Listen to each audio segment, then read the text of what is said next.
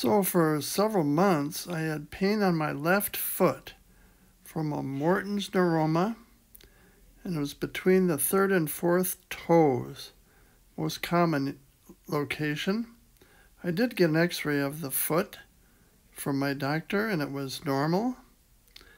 I really wasn't that interested in neuroma surgery from a podiatrist, so I decided to try some conservative things on my own.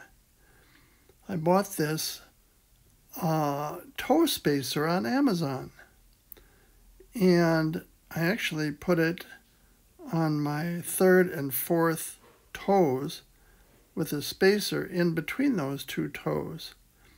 You have to be sure to have that little circle pointing up when you put the spacer on. I actually tried several spacers, and this was the best one that I could find on Amazon.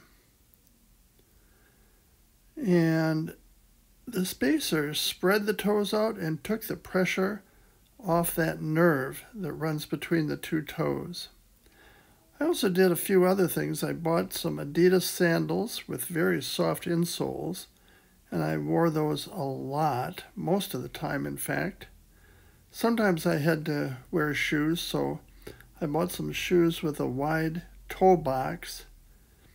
These were fairly expensive shoes, probably about $180.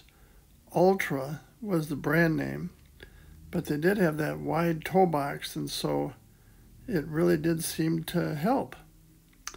Finally, my foot pain went away. Thank goodness.